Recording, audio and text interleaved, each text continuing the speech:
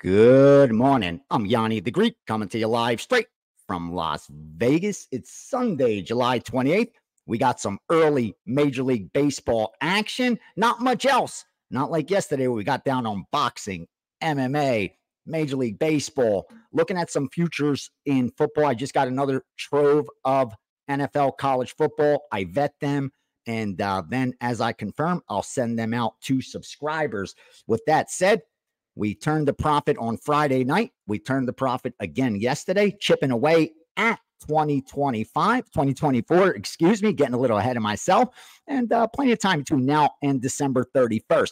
If you want to see about our risk management, our year-to-date, our long-term results, make sure you check out yesterday's Steam Room.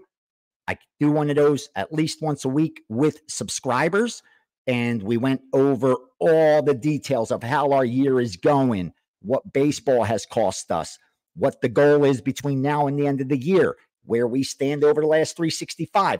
How are we doing when you combine the last 2 years? How about when we go further back? So we went over a lot, because numbers do not lie. And transparency is first and foremost. And if you plan on doing this long term, you got to keep it real. You got to keep it real. And that's exactly what we do with the Steam Room each and every week. So I asked Wager Talk to make sure they get that video up because I get a lot of support here on YouTube. And I want to make sure you guys understand that I do go into results in detail. Win or lose, I am accountable to the guys that trust me to help partner with them and win long term. Now, with that said, I'm going to see, oh, you're not going to believe this. Yesterday, unbelievable. So, you know, my girl's gotten into, she helps me with the betting stuff. Obviously, sharp girl. So she picks up the little stuff here, little stuff there. Make a long story short, she likes betting MMA. That's it. She doesn't bet anything else yet. She just UFC. That's it. So she'll throw in a parlay and telling her stick with straight bets, throw a little lottery ticket in for a parlay. So what does she do? She gives me 4 bets to bet straight for her. She says, put these 4 in a small parlay. And then she picks every fight. And I say, you know what? Make that your lottery ticket if you want. I'll throw that in for $25. So she bets like 100, 200 on straight bets. And then like a $25 4-fighter parlay. I think it was like $50 4-fighter parlay, a little more than she should have based on the straight bets. But again, she's gambling a little bit. So she threw in a $25 14-fighter parlay. I kid you not. I kid you not. You got to see this to believe this. Watch. Look at that ticket, right? I hope you guys can see that. Winner. Here's the ticket. Start right there. Winners, winners, winner, winner, winner, winner, winner, winner. All the way up the blades. Look at the pay. Look at the pay. Almost 150 dimes. 150 dimes. Going into the Patty Pimblett fight. We had Patty big. That was a big play for me. A 4% play. Almost got upgraded to a 5% play. Had he not gone to a minus 130 favorite, it would have been a 5% play. I told you, I don't make 5% plays based on how I'm running or to sell packages. I make 5% when it's warranted. And I felt the edge was there on Patty Pimblett, but once the line got higher, the implied win probability was greater as well. So it's not as if my implied win probability increased on my end, so now I should make a bigger bet. I would have been cheating you and just trying to sell shitload more packages. Because as soon as you say 5%, especially in MMA where I'm number 1 in profit, and I think 6-1 this year on those 5%, I would have sold tons of them, but I just couldn't do it. I couldn't do it. We got to keep this real out of respect to those that trust me with their hard-earned money. And like I said, to partner with me in this business, I can't do it. But so I don't even know what that was. So what do we do? Check this out. I tell her, I wish you would have had the other side with of blades. Who the hell did? I wish you had Aspinall. I say because it would have been an easy hedge on blades. Now with Aspinall, he's a minus 400 favorite. I could probably find a little better number, but we got a hedge. So I hedged like 5 dimes. 5 dimes. It cost like almost 20 dimes to win 5. But yeah, she's got 150 dimes in equity. So I'm like, you know what?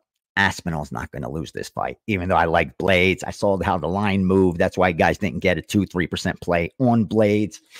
It just didn't look good. It was not, the setup wasn't right for blades. So I say, you know, let's go 5 more. Let's go 5 more. And at least you lock in some profit if you don't hit this 14-fighter parlay. And of course, what happened? Blades loses, so we hit the hedge on the Aspinall side. But the reason I bring that up is this. There's a lot of bettors that just would have rolled the dice and said, I have so much equity. I've got the books by the balls. I'm not going to let them go. I'm never going to hedge it. That's nonsense. We live in the real world where we all have bills. We all have responsibilities. So if she could lock in 10 dimes or to not risk rolling the dice for 100 plus, 150, what have you, over a $25 bet, you're crazy. I said, you're nuts. If you don't lock in a nice profit, getting that many right on a ticket, you're nuts. It's like you may never get that opportunity again. Like you got to do the right thing and not gamble. And of course, then Edwards lost, and that's what pisses me off because I love the Bilal side, not love, but I felt strong enough that I bet half of my bankroll on UFC on the line on Bilal Muhammad. But when I was trying to upload it into the Wager Talk system, I couldn't get online. Like, that's the problem with the subscriptions, like with having to put it in and that shit. And it just pissed me off so much. It's my fault. I should have confirmed it earlier in the day, not making any excuses. But I hate when one gets away that we really were on the right side with Bilal. But if you've been following the Gambler's Perspective, what did we do last night? 9 straight winning shows, 9 straight winning weeks. We only Pimlet yesterday's show. The week before we went 2-0 with the under 3.5, under 2.5 in the Jandaroba. But yesterday we only had Pimlet as a best bet. But now that makes it 9 straight winning shows. Next week I'm going for number 10. So I really got to isolate some damage. With that said, let's dive into today's games because I know we have some early action. So let me get you those baseball winners. You ready? What could I put you on? What could I put you on?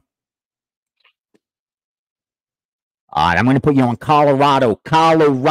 Now, I split up the money line and the run line. I went 2% money line, 2% run line. We even bet the first 5 money line and run line. You don't feel comfortable with that type of risk? Manage it how you feel best.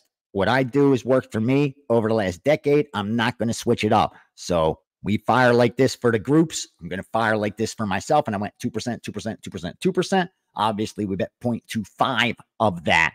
So it's not like as if we're putting a bunch of our bankroll out there on the Colorado side. Money line, run line, game, first 5. So follow, fade, ignore. I'm just sharing some gold with you from the betting syndicates. And anytime they bet it like that, you got to pay attention. Just like that Cleveland, Philadelphia total. When they go under 10, under 9.5, under 9, you got to pay attention. So that's Cleveland, Philly, under, Colorado, money line, Colorado, run line, Colorado, money line, Colorado, run line, first 5. Take Cleveland too. We got Cleveland on the money line, Cleveland on the run line as well. So we've been firing today on some goals. Cleveland, Colorado, under, Cleveland, Philly. Whether you follow, fade, ignore, I just hope you cash them. Don't trash them. Now, I don't have questions stuff because we didn't have a live show yesterday, but I just want to thank you all for your continued support. Please go down, smash that like button, hit me up with some comments and questions as we try to keep this going. Football's coming. I believe the Hall of Fame games, next week, the week after that. And then the preseason football is upon us.